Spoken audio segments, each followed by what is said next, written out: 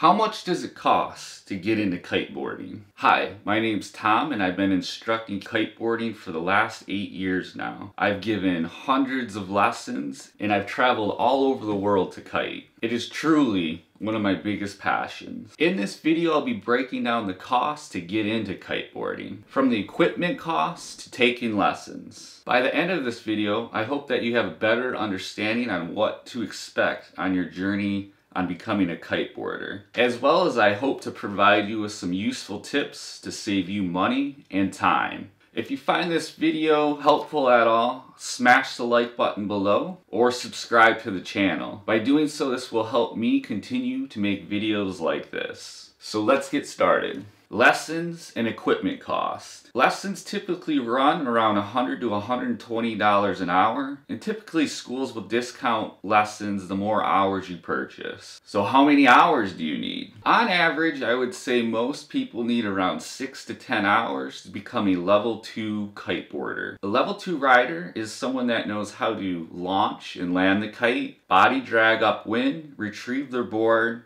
is comfortable using the safety systems, and is up and riding on the board. However, they may not be able to stay upwind or do their basic transitions consistently both ways. A level 2 rider doesn't necessarily need any more lessons at this point. However, it is a good idea to have an experienced rider or instructor keeping an eye on you. You just need a little more time on the water to get that upwind riding and your transitions down. For more information on the kiteboarding levels, you can check out PASA or IKO. I'll leave links to their website in the description below. They're basically the two main organizations that set the standard for kiteboarding.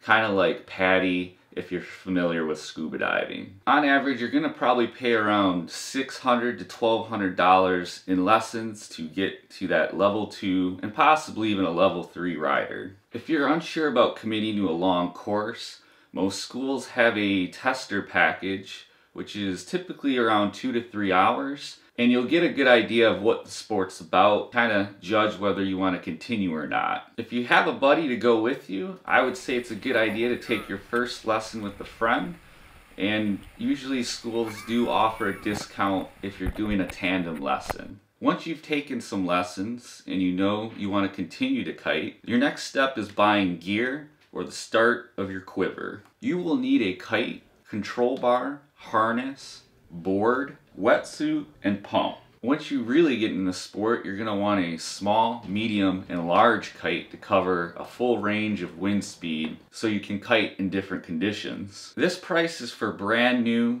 top of the line gear. If you do decide to go used, it's usually half the cost. I would suggest going with brand new gear. However, I do get the price can be a deal breaker for some. But having new gear, you know where it's coming from. With most brands, you'll get that 1-year manufacturer warranty. And the gear's brand new, so it'll be functioning in peak performance, making it easier to progress. With buying new gear though, there are some purchasing hacks that can save you hundreds of dollars. If you're going the new gear route, wait to the end of the season. Shops usually heavily discount their last year's inventory to make room for the new kiteboard inventory. And usually the only thing that's really different from the last year's gear to the new gear is the kite color, the design, and maybe a little bit of extra tweaks that you probably won't even notice. Again, by waiting to the end of the season, you'll be saving yourself hundreds of dollars just by purchasing last year's old inventory. If you go the used gear route, you can still find some good deals. Some people buy gear before they're really even ready, try kiteboarding, and then decide they don't like it, and they end up just selling it, and it's probably only been used a handful of times. So there are deals out there. You just have to know what to look for.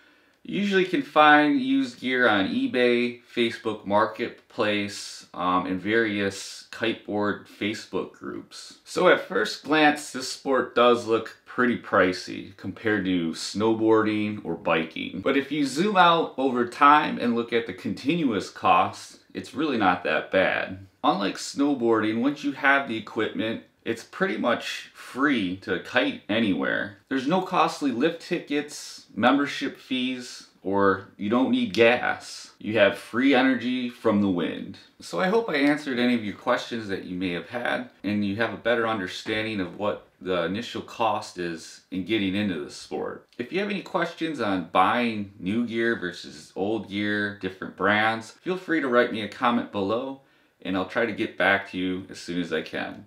Thanks for watching and peace.